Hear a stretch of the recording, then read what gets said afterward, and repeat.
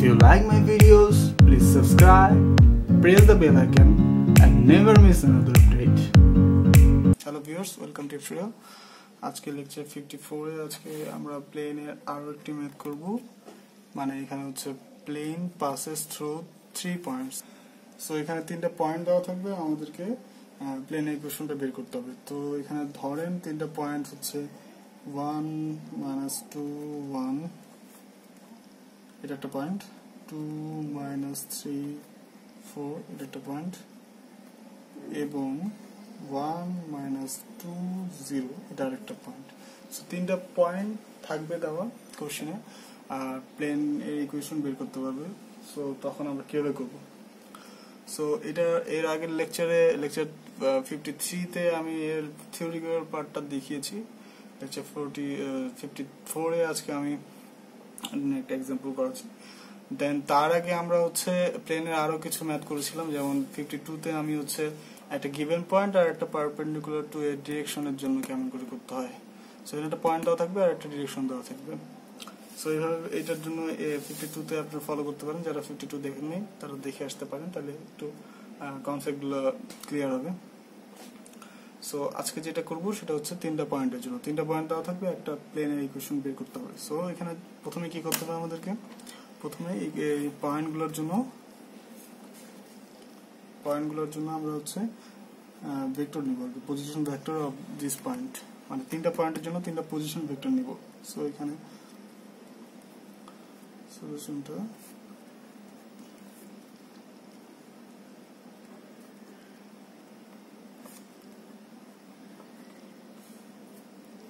the position vector of the point R so প্রথমে পয়েন্টের জন্য পজিশন ভেক্টর আমরা ধরি হচ্ছে r1, যেটা একটা ভেক্টর। সো r1 ধরলাম।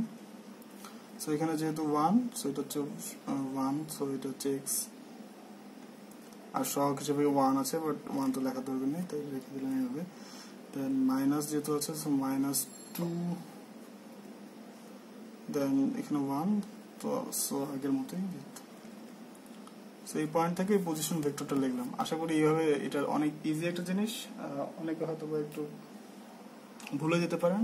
সো এটা ইজি জিনিস, জাস্ট পয়েন্ট থেকে পজিশন ভেক্টরটা নেওয়া আর কি। সো r2, এখান থেকে আরেকটা এই সেকেন্ড পয়েন্টের জন্য পজিশন ভেক্টরটা হবে হচ্ছে 2 -3 + 4। ওকে, দেন থার্ড পয়েন্টের জন্য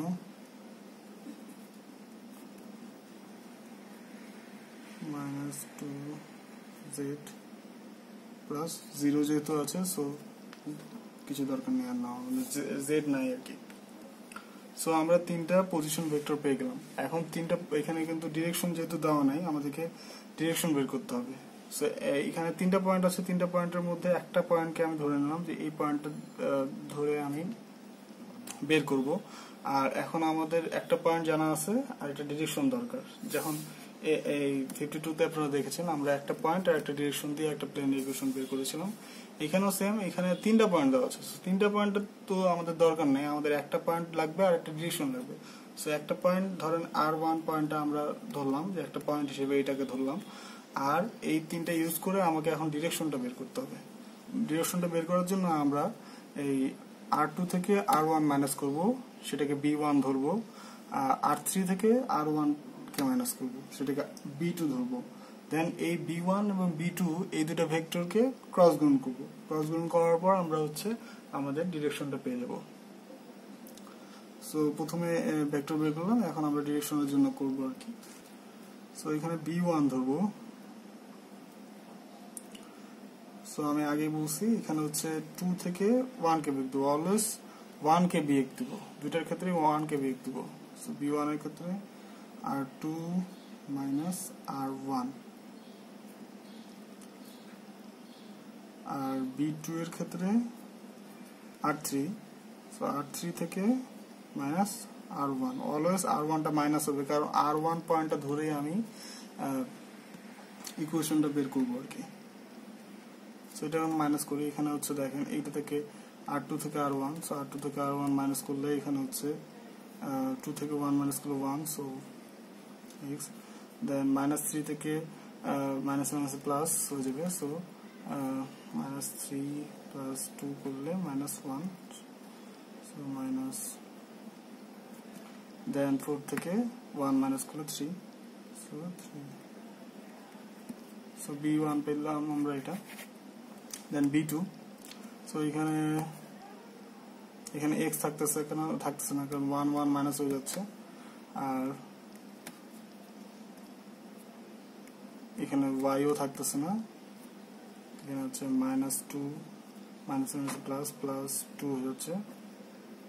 দেন z 0 মাইনাস 1, সো মাইনাস 1, এখানে কিছু নাই, এটা সো এটা 0, so 0 minus 1 equal to minus 1, so minus z।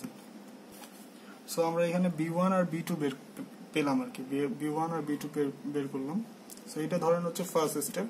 Then second স্টেপে আমরা b1 b2 বের করলাম, b1 b2 এর ক্রস গুণ করে আমরা এখন ডিরেকশনটা বের করব।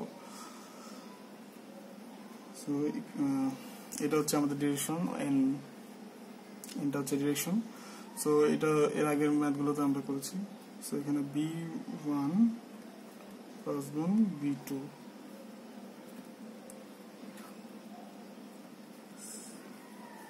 y z।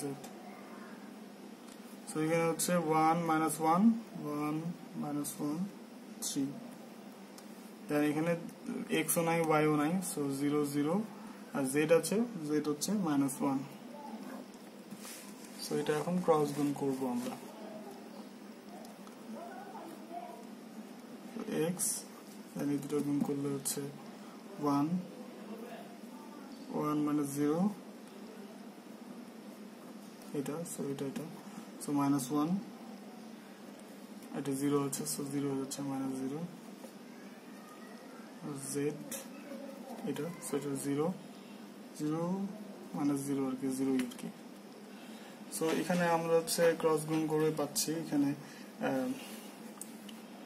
x minus minus plus plus y, আর এটা যেহেতু 0, সো 0 এটা থাকতেছে না। সো এটা আমাদের ডিরেকশনটা পেয়ে গেলাম আমরা। সো আমাদের ডিরেকশনটা হচ্ছে এটা।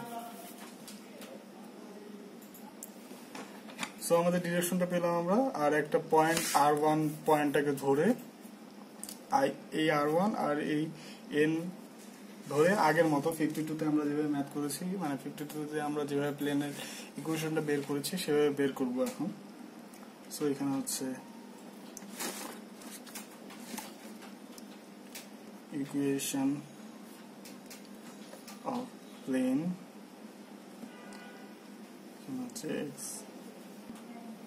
সো এখানে আমাদের ইকুয়েশন অফ প্লেনটা হচ্ছে r, যেটা আগের মতোই, n আগের মতোই, জাস্ট এখানে a ছিল, a ইউজ করছি, এখানে এর বদলে আমাদের পয়েন্টটা হচ্ছে r1, সো r1 দিচ্ছি এখানে, r1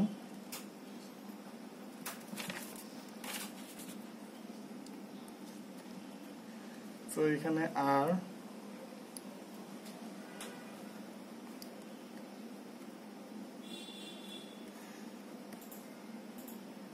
আর এখানে আমাদের n হচ্ছে এটা,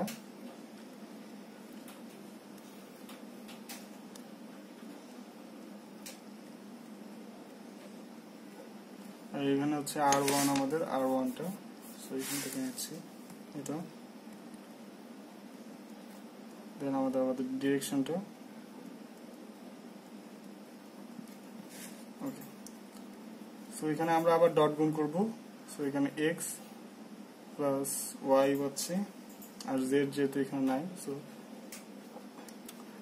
দেন এখানে আমরা xy পাবো, xy এখানে xy সহগগুলো এখানে যেটা থাকছে সেটা পাচ্ছি, এখানে 1 আসতেছে, এখান থেকে হচ্ছে মাইনাস 2 আসতেছে, সো এখানে হচ্ছে মাইনাস 1, সো মাইনাস 1টাকে আমরা এদিকে নিয়ে আসলে, সো